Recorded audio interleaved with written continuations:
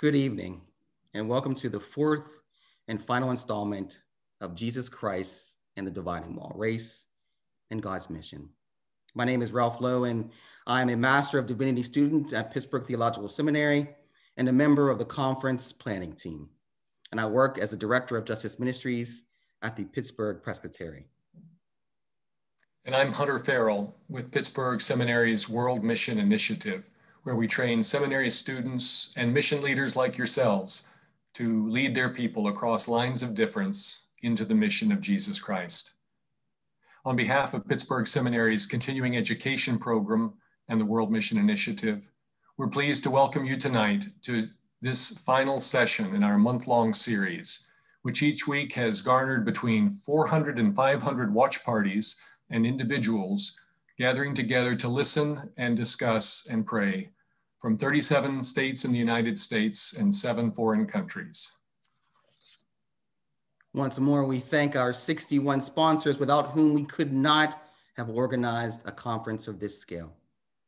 We're especially grateful to the generous contributors to the W. Dawn and Lyda McClure Endowed Lecture in World Mission and Evangelism, which sponsors this lecture each year. I just want to add 2 important notes for this evening. First, the workshops we will offer to the participants to continue the road to justice and reconciliation. We are including in this flipped conference 6 pre-recorded workshops on race and God's mission that churches, Sunday school classes, and small groups can use. Our workshops include Dr. Juan Sarmiento, a tricultured church planter and Presbytery executive in Los Angeles, who will present how to shift our attention from mission trips to mission transformation. Ibrile Mizwire, a US mission leader originally from Rwanda, who will share reclaiming Christian faith in an age of deadly difference, based on her true life experience surviving the 1994 genocide in Rwanda. And the Reverend Dr. Patrice Fowler Searcy, of Pittsburgh's East Liberty Presbyterian Church, will share her church's experience with community groups in their neighborhood. Tony Igwe, an urban missionary in Pittsburgh's Homewood community, and Hunter Farrell reflect together on how to decolonize local churches' mission efforts. And of course, our national speakers, Dr. Brenda Salter McNeil and Reverend Jonathan Wilson Hartgrove, have each provided a workshop to build on their initial presentations earlier this month. All 6 of these 40-minute workshops are accessible to you on the conference website, and were created for adult Sunday school classes or Bible studies or for mission committee training. Thanks, Ralph. The second note is this: it's about our final evaluation for this series of conversations. We very much need your help to evaluate the experience, and we'll be forwarding to you a link tomorrow morning to a very brief online survey, and we'd really appreciate your help in getting your direct feedback. We promise not to sell or disclose your email addresses, but if you send us your evaluation in the next 7 days, we'll enter you in a drawing to win one of our keynote speaker's latest books. Jonathan Wilson Hartgrove's Reconstructing the Gospel, Brenda Salter McNeil's Roadmap to Reconciliation 2.0, or David Camp's The White Ally Toolkit workbook, using active listening, empathy, and personal storytelling to promote racial equity. Thanks for helping us to learn how to improve this kind of a series. This is our first flipped conference. Friends, these conversations about racism and about white supremacy have been uncomfortable for many of us in our churches because they force us to look at what many have called America's original sin, the nation's historic legacy of slavery and Jim Crow, the continuing legacy of bias that results in significant inequities in our country today, inequities in wealth, housing, education, incarceration, and even police violence. Our 4-part conference is asking the question, how can Christians follow God into mission in a context of systemic racism, where the church has often been either complicit or actively contributed to notions of white supremacy. We have been thrilled with the strong participation from many of you in the question and answer time following our keynote presentations. We again invite you to send your questions for our speaker using the Q&A box at the bottom of your Zoom screen. Hunter and I will pose the questions to Dr. Campt, and I'll close our time at about 8:30 p.m. Eastern Time. And you can all proceed to your small group discussions using the link that your local convener provided to you. And now it is my delight to welcome a friend and colleague, Dr. David Campt, who is considered a national expert in the areas of inclusion and equity and cultural competence and intergroup dialogue. His insights about more inclusion and effective institutions and communities have been sought out by many groups all over the country. Dr. Campt, welcome, and we are honored to have you. You're muted, Dr. Campt. Dr. Campt, you're muted. Thank you. Right. Good to see you. Nice to be here. At a time when we're facing an election that is the most tense we've had in at least 150 years, it's time for the people of compassion to step up. At a time when people on the opposite sides of the political divide increasingly see each other as unintelligent, immoral, and dangerous to democracy, it's time for the people of compassion to step up. At a time when tensions around race, privilege, bias, and all of that deeply divide the nation so much that our enemies focus on them as a weakness to exploit, it is time for the people of compassion to step up. I want to thank everybody involved in the extended family of the Pittsburgh Theological Seminary for making this happen. I want to thank Ralph. I want to thank Hunter. I want to thank Lori, who I've not met, but who must consider me the most high maintenance speaker ever. So I really appreciate for not getting in my paperwork on time. So I appreciate that. My understanding that over the past few weeks, y'all have had some great lectures. My understanding is that for some of you, what you learned about racism has been mind-blowing. And I suspect that for others of you, these lectures have not been as mind-blowing, but they've confirmed things that you already knew. Perhaps you went to a higher level of energy because of the higher level of articulation, and you have new energy about it to the task of being an ally.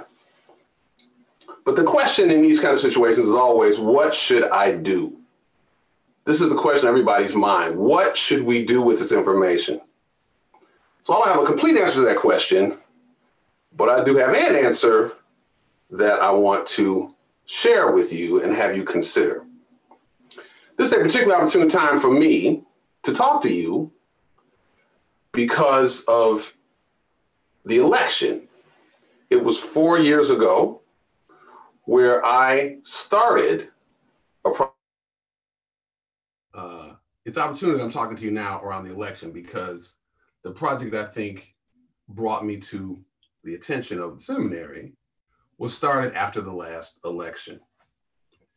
After the last election, I looked at the result as what might be called a pretty massive white ally fail. It was clear to me from that election that there were not a sufficient amount of white people who were capable of having a reasonably open-hearted, honest conversation about, with their neighbors, with their friends, with their mamas, with people they knew, about the question of whether Mr. Trump's views were too racially problematic to elect him. So it was clear to me that white folks needed some better skills about how to have such conversations. So I started the project that year after the election, after I processed what might this result be about. Okay. So it is an opportunity that I'm talking to you now. Since then, I've written several books, given scores of speeches, coached thousands of people in online workshops and in person about how to have better conversations about racism. I've learned a fair amount too. We've expanded to include other topics because people need coaching on other topics too. Racism is not the only issue that white folks have trouble talking about across divides of belief. So in addition to the White Ally Toolkit, my company, the Dialogue Company, has created something called the VOICE Project. VOICE stands for Voters Organized to Influence Critical Elections. In this project, we teach people compassion-based dialogue methods to help people have conversations across the voter-non-voter divide, as well as the liberal-conservative divide. But it's my work on racial issues that brings me here today. So let's talk about that divide and how we feel we should deal with it. So listen, here's the bottom line. I'm a dialogue person. I try to stake out neutral ground, but I want to submit to you that there's a whole bunch of white folks with some extremely problematic views on racial issues, and we need to deal with that directly. I want to say a few of these. I want to say what the view is, and I will encourage you, I'm going to take a pause, and you think about what is that number, and I'll tell you what the number is. Okay? So there's a portion of white people who think that Black people are basically lazier than white people. What portion is that? Portion is 23%. There's a portion of white people who think that Black people are less intelligent than white people. What portion is that? 22%. There's a portion of white people who think that white people are more prone to violence. What portion is that? 33%. There's a portion of white people who think that Black people are less evolved than white people. You know how they show like the fish, the fish to the frog to the monkey to the Neanderthal to the person. Show that and then say, are Black people less evolved than white people? What portion say that? 38%. So all of those are problems. And I should have been saying at least 38%, because some scholars who study this think that people are actually underplaying their beliefs because it's so unacceptable to believe that. But as bad as those are, I think there's another number that I think is more to the point. And the question is this: what portion of white people think that the problem of racism against white people is just as big of a national problem as racism against people of color? The answer is 55%. I just want everybody to take that in. 55% of white folks think that racism against white people is just as big of a national problem as racism against people of color. Now, I would submit to you that as long as that is true, it's going to be difficult for racial equity efforts to get off the ground. That's going to be hard to make anything happen of any kind of substance and impact as long as a little more than half of white people are in some level resistant to these efforts because they believe that the problem of racism against white people is just as big of a problem. So what I want to encourage us all to do is to take that on. Like, bigotry is an issue, but I think that that issue is more important. Here's the good news about that problem. The good news about that problem is that given the portion of white folks who believe that, everybody in here probably knows some white folks who think like that. We all have an opportunity to attack that problem. Now, I want to be clear. I am not saying we need to forget our efforts around institutional change. I'm not saying we need to not go out and protest. I'm not saying we need to not do our political work to demand more of our leaders. What I am saying, though, is that there's a whole domain of the work that is needed, and that is shifting white opinion about racism that virtually everybody can do, especially white people. Because of the nature of social segregation, white people know more white people. So I want to submit that as we think about what am I going to do about racism, we think maybe I need to start working on my mama or my cousin or my friend or my neighbor and work on them smartly. Work on them using best practices. Work on them in a way that embodies the compassion that you think they might lack because they don't believe racism is a problem. So, just as a point of terminology, it is useful for me, it has been useful for me to have a term to distinguish the 55% of white folks who think racism against white people is just as big of a problem as against people of color from the 45% who don't think that. And so the terminology I use is a term that I guess have coined called racism skeptics. The people who, the people in the 55% are racism skeptics. They're skeptical in the view that racism against people of color is a bigger problem. And the other folks I call the anti-racism allies.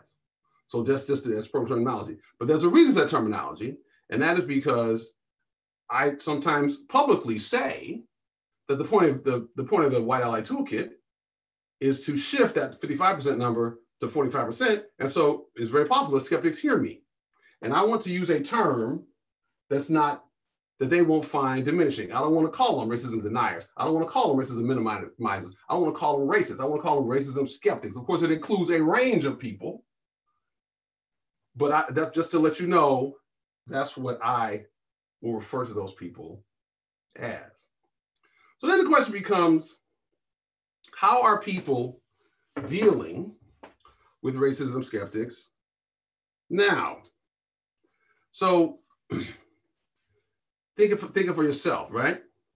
Somebody you know expresses some viewpoint that lets you know that they tend to minimize the impact of racism.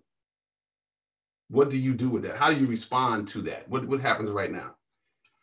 In our coaching of thousands of people and interacting online and interacting in person, it seems to me there's, broadly speaking, three types of responses. Some people, when somebody demonstrates that they have views that might be racism minimizing or racist even, what they will do is get really upset on the inside, and they will talk about it really intensely to the steering wheel or to their partner or to people at home or to people on the phone. I call these people scouts because they see a problem and then they go report it to other people with great detail and great emotion, perhaps. So if they were in the anti-racism army, they'd be the scouts. That's what they do. It's about 40% of the people, 35, 40% of the people. People who come to white ally trainings. There's another type of person who somebody says something racially problematic. They are energized, they're mad and they're energized, and they let them know. They're not going to abide by that kind of thing in their presence. They let them know in no uncertain terms that what they said is some level of a problem. They go in full force often. They sometimes shame the people. They sometimes call them racist. They challenge them publicly. They sometimes make a scene out of it. They don't always do that, but they sometimes do that. That is their natural tendency. These people they were an anti-racism army. I call those people, oh my gosh, you lost me? No, we still have you. We still have you. Oh, We still have you. Oh, I see. That was. Please continue. We still have you. That was a delayed text situation. Yes, sir. Yes, sir. Please continue. All right. I'm paying attention. All right. So those people, I call them the cavalry. Something happens and they go in. I also call them first responders because something happens, they get energized, they respond. They may or may not have a plan, but they're going in anyway. That's also about 35%, 40% of people who come to the Allied trainings. Those are lovely types. The intention is great. The fact that they get so upset when racism occurs in their presence is there's something beautiful about that. But what we have to ask ourselves the question of is, how effective is that? How effective is that in achieving the goal of changing people's minds? I will submit to you that the don't say anything strategy does not change a lot of minds. I will submit to you that the blasting people, it might make you feel good. You can, as one of my participants said, self-righteousness can be a drug, a highly addictive drug. But the question would be, is it effective? I will submit to you that it rarely is effective. If you're that type of person, just ask yourself the Dr. Phil question. How's that working out for you? Ask yourself that question. What I try to encourage people to do, if they're going to be part of the anti-racism army, I try to encourage them to try to become more of a spy. Now, what do spies do? Spies know how to keep their mind on the long-term goal. Spies know how to contain their reaction. Spies know how to get curious and ask questions. They're behind enemy lines. They know how to do that. Spies look for strategic opportunities to influence people. I'd even go even further. If you're a spy and you're deep behind enemy lines, what you often have to do is to show people compassion because you are trying to have people trust you. So I want to suggest that if you're going to take on the problem of problematic white attitudes, it's important to know who you are and be honest about that, but you want to move towards trying to be a spy. Now, there's a little tool that I have developed. It's on whiteallytoolkit.com. Basically, it's called the White Ally Quiz. If you go to whiteallytoolkit.com and go to the resources, you'll see the White Ally Quiz. It's a two-question instrument. Don't take it now, but take it soon. And you'll get you'll know what of 6 topologies, I just went through 3. It's a little more refined on that instrument, or what type you are. That's important to recognize. But in this topology, the hope is that people move towards consistently being a spy. Now, we have to ask ourselves a question, what is impeding that? What are the factors within us and within our society that impede the creation of more spies and impede the appearance of more spy type of behavior in response to racism? There's a few factors I think it's important to lift up. So one of them is the problem of othering.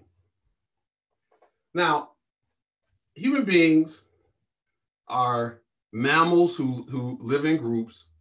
So the problem of who is us and who is other, who belongs and who doesn't, is a problem that mammals who live in groups have to address. We have to think about that, and humans have to deal with that. So that's a deeply ingrained issue that we have to struggle with. Here's what I would suggest that we all think about. I would suggest that the way that white supremacy has operated over the millennia in this country and has racialized otherness, has used a skin color marker to make some people be accepted and other people be other, I would suggest to you that what that may have done for people on the butt end of that, for people on the lower privilege end of that, is to make them more likely to question the whole structure, to question whether or not that's a good thing to do, because we see the problems that it has caused us. But that goes the other way too. I also wonder, and I think you should wonder too, whether or not, if you are not part of the group that has historically been on the top end of that, whether that way of thinking might make you more likely to make people into other, even in service of diminishing othering. I'll say that in a plain way. Part of what I am struggling with and try to combat is the way that people who are allies turn racism skeptics into other. There's a level of anger, there's a level of I am not that I think is not only unproductive, it's unrealistic. So that othering is a key problem in that. And so what we ought to think about is whether the way that we do that in the anti-racism world is actually itself a function of white supremacy. I would say another thing that we have to think about that goes right along with that is what might be called the racist, non-racist binary. If you've read Robin DiAngelo's book, she talks about this. She helped develop my thinking, just reading her book about that.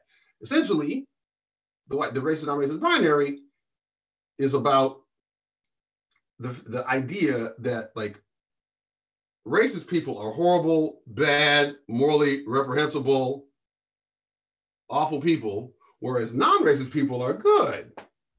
They are completely free of the problem of racism. They're good-hearted, they're smarter, they're good people. That dichotomy, the racist, non-racist binary, I think is unproductive because it diminishes the degree to which white superiority thinking is part of everybody's training. Everybody's subject to it, including me. Hashtag, we all have the virus. So part of, I think, the next level of understanding and of work is to get past that, is to no longer look at people as non-racist or racist. Maybe actions are non-racist or racist, or maybe non-racist or anti-racist. But I mean, whether actions are, but people, I don't think that's helpful because that binary, it lets us off the hook too much if we've deemed ourselves as non-racist or anti-racist. And it also casts to forever beyond redemption to people who we have defined as racist. So that's a second problem. And the third problem, all these things all relate, is what might be called woker than thou culture. There's a culture, I believe, which is a sort of a extension or a part of what the conservatives complain about as cancel culture or complain about as political correctness. There's a strain of behavior within the anti-racist movement where if you do anything that suggests you are still, your thinking or your actions are all affected by white supremacy, you are, if not cast aside, at least the level of aspersions cast on your character are pretty intense. You are othered. You are made to feel like you are inherently problematic. All those three of those things, they relate to each other, and I think they contribute to people not interacting across the I believe racism is real, I don't think it's real, divide in an effective manner. We need to look at the people across that divide. We need to interact with them from a stance of compassion, from a stance of hashtag, we all have the virus. Some of us are more asymptomatic than others, but we all have the virus. And so we need to not stop othering people as we try to lean in to coaching them forward. Now, I know time is going. I'm so grateful for this time. If I had more time, I would give y'all an extended lecture about the brain science that says when you want to influence people, there's certain things you should and shouldn't do. If I had more time, I would talk about things like the backfire effect, the idea that if you try to influence people with facts and concepts, not only are you not likely to change deeply held beliefs, you are likely to make them double down on their beliefs. If I had more time, I would talk about mirror neurons, a part of our brain that tries to match itself to what we think other people's brains are doing. That's why we laugh when other people laugh or cry when they cry. If I had more time, I would talk about empathetic reciprocity, the way that if you express empathy to somebody, they're more likely to express empathy to you, i.e. if you listen to somebody first, they're more likely to want to listen to you. If I have more time, I talk at length about the power of story, but I ain't got time for that. But all of those things you can look up, you can learn about, and the point is to try to integrate those into your personal practice. All those things together come down, in my view, to two principles that we should remember when we're trying to influence somebody. One is we want to shift the conversation from facts and concepts to experiences. And second, we want to remember the ABC rule, which is agree before challenging. So those two principles together, shift from facts and concepts to experiences, to stories about experiences, and the ABC rule lead to the core method at the heart of the White Ally Toolkit. And that's the RACE method, which I'll explain briefly. RACE stands for reflect, ask, connect, expand. It's a conversational management strategy, which anybody can do. It's simple, but not easy. So here's how it works. Reflect means calm down. You know you're going to be in a difficult conversation. Somebody says something problematic, you're going to lean into it. You're not going to avoid it. You're not going to confront it, but you're going to engage with compassion. First, calm down. Relax.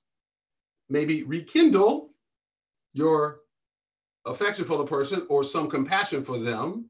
And then remember, you're going to manage the conversation. You're not just going to react. Reflect. Ask questions. Lead with questions. Get curious. Not furious. Get curious. Ask some questions that shift their attention from their belief to the experiences behind the belief. Something happened long ago, something happened recently. But have a conversation about experiences. Connect. Here's where you try to deal with the person's beliefs. They said something racially problematic. You try to deal with them the way that I deal with trail mix. I try to get past the seeds. I try to get past the fruit. What I'm looking for the chocolate, right? You try to get rid of the things that you don't want to find something you can't agree with and agree with it. How? Through a story. You try to tell a story that conveys to them they're not completely ridiculous. There's something right in what they said. People don't like to be corrected, but they don't mind learning. So part of what your strategy is to manage the conversation in a way that you're going to invite them to new thinking, but not make them feel completely corrected. And the way you do that is to connect with them through a story that shows that you have some alignment with their belief. And last, of course, there's expand. And that's where you tell them a story that tries to expand their thinking. In this case, you tell them a story that tries to convey that you think racism is still real. And you think racism is a bigger problem for people of color than it is for white people. Reflect, ask, connect, expand. So all of my books are based on this method. I got a video course called the Race Method 101 that's based on this method. You can learn this method. Simple but not easy, but it's useful to try it because it is about trying to structure a conversation on some level to almost, if you do it, you are enacting compassion just by the fact that you did it. Okay. Let's talk about the principles behind it. Say a little bit about that. That method, even the sequence itself, is based on compassion, concession, and confession. Compassion. As I said, the first thing you do is to try to fill yourself up with some good-hearted feelings for the person, as well as relaxing. That's important to do. Concession. As I said, you want to agree with something in their belief. Now, one of the things, we have several ways we try to encourage people to find agreement within somebody says something racially problematic. There's different strategies we suggest. One of them is talking about racial progress. We all have racial progress stories if we decide to tell them, although we're told by the anti-racism forces, especially on the left, that we should never concede that there's been progress. So I'm here to tell you, as an official Black person, it is okay to talk about domains of racial progress. But you ain't got to just believe me. John Lewis, rest in power, I went with him on a congressional pilgrimage where he would go every year to take his colleague, went to civil rights sites, and we were going to various sites, and then various people who joined that for a little bit. And at one of those stops, a young person was like, "Mr. Lewis, you're so wonderful that you're here and teaching us, but aren't things really like the same as they used to be? It just looks different." And so he smiled, had kind of a wry smile, and then he said, "Well, I hear what you're saying. We have to look at those similarities, but here's one thing. The only thing that I find as irritating as white people who say there's no more progress to be made, as Black folks who say there's been no progress. So here's what I'm telling you. It is okay to talk about domains of racial progress. And in fact, by making such a concession in the conversation, you de-otherize yourself. You make the other person you're talking to more likely to trust you because you're telling them that their perspective about racial issues is not completely ridiculous. And then finally, there's confession. Compassion, concession, confession. The best way to get somebody to believe that racism is real in the world is to tell them how it's real within you. Too often, allies think they're going to be persuaded on racism coming from this attitude. There's racism in the world, and buddy, there's racism within you. Me, I'm fine. That is not an inviting way of making a point to somebody. You're better off by going something like, I sometimes find that even though I'm a good person, I still have racially problematic, racist thoughts and feelings. And it seems like people are complaining about that. I guess other people have those too. Do you ever have that? You're in a whole different kind of conversation. So again, compassion, concession, but the most important is confession. And what I find is that people are remarkably disinclined to own up to that. If we had more time, I would have given y'all like a little polling exercise, which I did with a whole bunch of Episcopalians 2 weeks ago. Let me tell you the result. So basically, I asked people 3 questions in a row. One question was, how many times have you had racially problematic thoughts that you're not proud of? And there was a scale went from never to a couple times to a few times to several times to a lot of times. That was the scale. And most people were like, and these are all people who are running anti-racist. They're running anti-racism circles in their church. I don't know what y'all are doing, but you should check out the Sacred Ground program that the Episcopalians do. It's an awesome program. I know the woman who runs it, Katrina Brown. She might have heard the movie Traces Up the Trade. Her family's connected to slave trade a long time ago, but her program is fantastic. Okay. So these are people who are like not racism averse to thinking about it. So the numbers on like how many people said a lot versus nobody said I've never had those thoughts, and most people said I've had them a lot. Then I asked the question, how many times have you told somebody you consider an ally about those? And there's a slight shift to the smaller numbers, but people still talk about that. But then when I asked the question, how many times have you told a racism skeptic about that? Like it was a huge shift to smaller numbers. What does that mean? It means that people are not talking about their own racist feeling to the very people who need to hear about that because they don't believe racism is real. So there's a big disconnect in our behavior between what we want to do, which is to persuade the world that racism matters and they should do something about it. There's a disconnect between what we want to do and what we are actually doing. We're not owning up to the fact that sometimes the racism in society affects me. So I want to suggest that the most important part of that whole race method concession, crash and confession is the confession. And I'm not alone in that. Ibram Kendi says, the heart of racism is denial and the heart of anti-racism is confession. So here's what this means, right? What this means is that everybody in here has the power to influence other people. A superpower, perhaps. Everybody has that. Everybody has the power to reveal humbly their own struggles around bias. It has the power of vulnerability. There's strength in your weakness. We don't look at it like that, though. So I would encourage y'all to look at things anew and to take on this task of shifting white public opinion. And you ain't got to write books. You can talk to the people that you know already. So, my comrades have come on the screen. I think it is time for questions. I'm happy to take questions. Dr. Campt, thank you for that. We're getting a lot of questions and some good questions. People are clearly interacting with the material that you're sharing with us. Let me go back though to earlier on in your presentation, because you shifted gears and kept going. Because many of us were raised in maybe a PC culture, maybe a fear-based culture where we feared the racism in us. We sublimated it. We tried to hide it. You're saying that white superiority thinking has influenced us all. We all have the virus.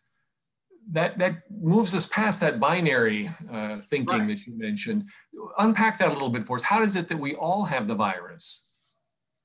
Well, we all have it because we are all, our culture trains everybody to look at white people as superior in one, more or less, right? So as illustrative of what I'm talking about, in 1993, Jesse Jackson, you look it up, Jesse Jackson made a quote, I don't have the quote exactly, but he basically said, there's nothing that makes me feel worse than being on a street at night, hearing people behind me and looking around and being relieved as white people. This is Jesse Jackson who said this in 1993. He is subject to white superiority thinking. The whole discussion that we have about internalized oppression, what is that? That means that even people of color are subject to white superiority thinking. So I recognize that, for some people it's harder for them to get in touch with it, but I would encourage people to look at the possibility that what's going on with that is a certain level of denial. Now, I'm not saying everybody is the same. So there's some parents who did a good job of raising people to not have that, to try to fight the cultural forces that teach us all that Black people are less capable, lazy, more criminally minded, etc. We get these messages from the media and from how society is actually structured. Let's look at racial segregation. You travel around your city, even as a kid, and you notice that the Black people live in places where the houses are close together, the yards are, the houses are close together, they're more worn down. They seem to be hanging out on the corner, not busy as much. It's not hard to believe, I guess those people are just like that. Well, now you got people who put that out as in books as descriptions of how people are. But I'm just saying, you see that, you learn that, you have to fight against it. Maybe your parents teach you to fight against that, or maybe they just don't talk about it. When you bring up race, they get visibly nervous. You take that in. We're not supposed to talk about that. You are being trained the white superiority thinking. Everybody, but again, it's not a slight on your parents. We all trained on that, right? If we have more time, I'll tell you the story. A quick story. I'll tell it really quickly. So last year, I was in Minneapolis. I was walking around. There's the Sky Mall. There's a series of bridges that connect the downtown area. So I'm walking like this dude walks past me, like this young guy who looks like kind of looks Ethiopian, you know, all them Somali looking people people from Somalia in Minneapolis. So he kind of walks by, try to say hi to me, doesn't say hi. I look, and he kind of has an empty backpack, and okay, whatever, he didn't say hi. So I'm walking, and I turn a corner, and then I turn around for some reason, and I notice the dude is walking in my same direction. So I'm like, why is this dude walking the same direction? So I walk a little further. All I'm trying to do is get my steps. I have nowhere to go, so I'm turning randomly. I make another turn, and I see the dude is still behind me. So then I'm starting thinking, why is a Somali terrorist following me? Like, what is up with him? Like, I basically turned him into somebody that I needed to avoid. So I decided I need to take evasive action. So I went to the side, I got my phone, and I want to let him go by. And you know what he went by, and then he turned into a luggage store where he had like a big greeting with the Somali looking guy who owned it, who clearly he brought his backpack to be fixed. Now I criminalized this dude, right? No reason other than he's a black dude. If he had been now Somali looking, would I criminalize him? Maybe not. But race was a big factor in what I did. I'm subject to that thinking too, right? So my point is that we need to get past the idea that is too embarrassing to admit that. So I mean, that was a great. It was great to define being racist as a social crime of a social faux pas of the capital crime order, but we need to make it more of a third-degree misdemeanor if we're going to really deal with it. Wow. But by shifting, you just shifted on me. You told a story about yourself, and so you're exhibiting a little vulnerability that's helping me to hear you. I'm experiencing this even as you talk. Thank you for that. Yeah. That was wonderful. And I got to tell you, Dr. Campt, we're getting a lot of questions, a lot of how-to questions. So I'm going to try to summarize a little bit of the questions that we're receiving because there's a number of them. But can you suggest, this is a really popular one, can you suggest some ways to get curious and not furious and calm the situation down? And once you're there, what are good questions to begin with and to solicit stories from someone about experiences for racial differences? One of the things we try to teach people to do is to, away from the situation, like get to know their own relaxation methods. Like there are methods the things you can do that are taught as like quick relaxation methods. You're taught as 5-minute ones, but people have learned to like do it 4 minutes and get some benefit. Do 3 minutes, 2 minutes, and then a short enough time where you can do on an extended bathroom trip. So if somebody says something racially problematic, and then you know that your thing is to do like close your eyes and go to your happiest place you've ever been, like you or whatever it is for you. So my point is that one part of the reflect step is to learn what you can do to relax quickly, to increase relaxation quickly. That's one thing. Then second, I think that part of it is to remember to rekindle your compassion for the person. If it's somebody a family member that you tend not to like, probably maybe because they're racist, you still probably knew them. There's still probably some good memories you have with them. So remember that when you're going to relax, remember that, right? To fill yourself up with that. Asking questions. The core thing we try to do on the asking questions is you try to shift people from their beliefs to their experiences. So tell me, that's really interesting that you think that people of color should stop complaining about the police because everybody knows you get treated well if you act right. Tell me about a time recently when you relearned that was true, or tell me when you first started thinking that. So, but basically the point is to come up with some strategy to get them away from their belief to the experiences behind the belief. Because once you're talking experiences, you're in a whole different kind of conversation anyway. They're firing up your mirror neurons because they're telling you a story where we inherently like put ourselves in their position in the story, and it genders up our empathy. So, and by getting them into telling stories about their experiences, you take some of the heat out of their, like, I gotta persuade people will believe, because now they're telling you a story. They still might be trying to persuade you, but it's a different way of relating to what you're communicating when you're telling a story. And we're telling a story because somebody asked for that. Somebody's curious about you. Am I answering your question? Absolutely. That was perfect. And I think a lot of people got a lot of that out of that answer. Dr. Farrell, I think you have a question. Yeah, I've got one here. In our previous lectures, here's the question, Dr. Campt. In our previous lectures, we've heard about the deep intertwinement of history and the development of racism and the theology and practices of the church. Yet we hear resistance to dealing with racism through the church because it's a political issue and we should separate church and state. What are your thoughts about this? How do you see that? Me criminalizing that dude is not a political issue. So, if you go at it with an attitude of confession, if that's the core thing you're trying to do, that's not a political issue. It's a different kind of an issue. So let me do it a different way. So I think that the whole racial divide comes down to really three questions. One question is, can you be racist without intending to? I.e., does unconscious bias exist? I.e., there's something called unearned racial privilege. It's the same question, right? Second question is, do the racist structures of the past have any implication for our situation right now? And then the third question is, if the answer to either of the first two questions is yes, are there any moral implications of that? You have people all over the map on that. Like if you're anti-racist, you probably believe yes, yes, yes. But there's some people who think no, no, no. And there's some people who think yes, yes, and it's still no, because there's no moral implications of that.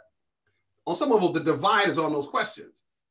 I think that the mistake has been, for too long, people being anti-racist are focused on questions 2 and 3. They focused on trying to persuade people that the structures of the racism in the past affect structures now. And that becomes a data argument. And you can reject that. Or they focused on the third question, which is the moral argument. Because of the racism of the past, we need to do something about it as a moral imperative. We've neglected what's more persuasive, which is the first one, which is racism still alive today? And even arguing, can you be racist without tending to? And the best way of showing somebody that is to show how you are that. Then you're in a whole different kind of conversation. So I'm not diminishing the importance of those kind of institutional structural arguments.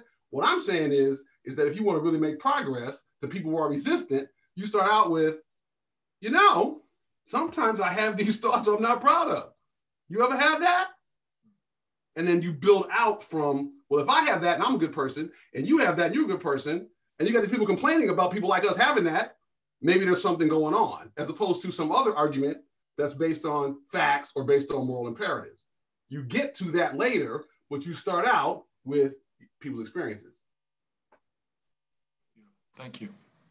I really enjoyed that. What really stuck with me as you were speaking was how you moved away from it being political and politics to confession. I think for our Christian listeners, I think I need to raise that, because we so easily move into the realms of, we can't talk about that because it's too political. But what you're asking of us now is to confess our own biases, the things that make us vulnerable in this world, so we can come to conversations in compassion without it being political. And I think that's just a fantastic way of approaching these conversations in our divide. The political conversations are about, thank you. Political conversations are about like what institutions should do or what you should do, not who I am and maybe what I should do. I think it's a better, you're better off given the level of resistance you have to seeing the connection between the past and the present, and the resistance you have to the whole moral imperative, you're better off starting with something that's right here, which is, how are we acting in those? Are there things that we're not proud of? That is so wonderful, Dr. Campt. I'm thinking about our lectionary for this week was Matthew 25, which is love the Lord your God with all your heart and mind, and love your neighbor as yourself. And there it is. If you love yourself, you are agreeable to put yourself out there and understand your limitations. And if I can come to you with that compassion and relinquish myself in that way, what better love is there to show than to do that, right? So thank you for that so much. I really appreciate that. I do want, there are a lot of other questions. We only have about 4 minutes to go. So I wanted to give the floor to you to kind of summarize and maybe just bring okay, I can do that, but you got, what is one question that's particularly good that might be useful for me to go on before I kind of close it out? Is there any more? Yeah, I don't know. Ralph, do you have a last question or? So just as we move from this space, right? As we, this is the final night of our conference, and we've had some really wonderful, including yourself, wonderful presentations. I wonder, and this is for our white brothers and sisters who are listening, how easy or hard is this truly for our lives? How can we apply it? How easy is it for us to apply it to our lives on a daily basis? Is it a task on our soul, or is it something that we just have to learn to deal with and move forward in our lives? I guess that's a question I would like to ask. Well, I mean, so I got you. So here's what I would say. This year has presented us with many opportunities to bring up racial issues. You ain't even got to work hard. Like let's make the fact is that deeply ingrained in white Americans is like you don't talk about that. Some of it is because it's rude. Some of it is because we're scared of talking about it because we might be obligated to do something, right? That's deeply ingrained as part of white culture. Well, between the protests, George Floyd murder itself, 26 million people were involved in protests, the head of the government saying that white privilege is a racist notion and we're going to prohibit the teaching of it, the attorney general saying no such thing as systemic racism, we have reason to talk about it now, right? We've been gifted with reason to talk about it. So yes, there might be resistance, but it is an issue in the public domain. Okay, so the question is, do we want to step forward and do it? And I would argue that you want to see it. We need to see these conversations as a spiritual growth opportunity, and including like dealing with compassion with your racist cousin, right? If you can't deal with compassion, that's his views are issue, but that's also on you. You can think about, why can't I do that? So it is hard. I'm not saying it's not hard, but I'm just saying that part of what I'm trying to reframe is to get involved in the interest movement. You don't got to read a whole bunch of books. You don't have to learn about the history of the church. That's all great if you do that. You can start right now with dealing with people right in your circle, and just not over and certainly not avoiding the conversation and maybe bringing it up, but doing so in a way that is purposefully inviting, which means that you're not trying to come at them with like some accusatory thing. You're trying to come at them like, essentially, you're trying to gravitate toward the confession part. You don't start there as I described, but you're trying to gravitate towards, I think I have an issue and I think we might have an issue. Yeah. Let's talk about that. Yeah, that is beautiful. And Dr. Campt, I just want to thank you. And we are so grateful for your wisdom, and you challenge us with concrete ways to act for racial justice. And we just thank you. So I want to thank you. I appreciate you. I mean, look, there have been people who die, white people who die for this. Right? We could name the names, right? Right. Lusso, James Reed. You ain't gonna do that. Just talk to your cousin. Yes, sir. Thank you so much. And I want to thank all the participants for the willingness to engage in a very difficult but critically important topic for our churches. Sure. I also wanted to remind everyone of the upcoming staff lectures on November 10th to the 12th. Acclaimed writer and theologian Sarah Coakley will be reflecting theologically on sin, racism, and the challenge of contemplation, a theological proposal. Before dismissing all of you to your local virtual watch parties, which you should have received from your local convener, I invite us to just thank God for this time, and let me end with a word of prayer. Let us pray. Good and gracious God, Scripture tells us in Ephesians 2 that in Jesus Christ, you who once were far off have been brought near by the blood of Christ. For he is our peace. In his flesh, he has made both groups into one and has broken down the dividing wall, that is, the hostility between us. God, we know you delight in and love all people. We know this because of your Son, Jesus Christ. So we stand in awe before you. We thank you for the voices from the world-class ambassadors of Christ you have blessed us with this month. Reverend Dr. Brenda Salter McNeil, Reverend Jonathan Wilson Hargrove, and Dr. David Campt, whose words, inspired by Christ in the Spirit, have indeed put a lamp to our feet and a light unto our paths. As we move into our local groups and beyond this evening, grant us continued grace to follow your mission to eliminate the blight of systemic racism from our hearts, our communities, and our social and civil institutions. Fill our hearts with the love for you and our neighbor, so that we may work with you in healing and seeking justice, righteousness, and peace. In Christ's name we pray.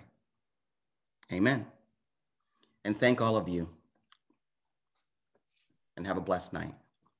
All right, Ralph.